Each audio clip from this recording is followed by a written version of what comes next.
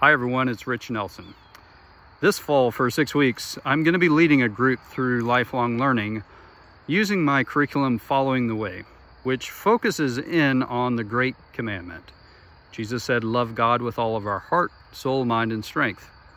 I think the genius of the Great Commandment is that through it, Jesus gives us an effective and foundational framework for our discipleship.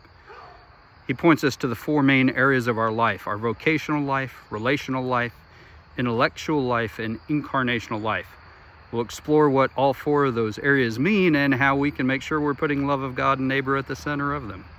So I invite you to join me.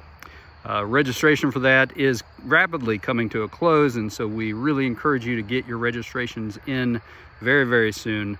And we look forward to seeing you starting in November. Peace.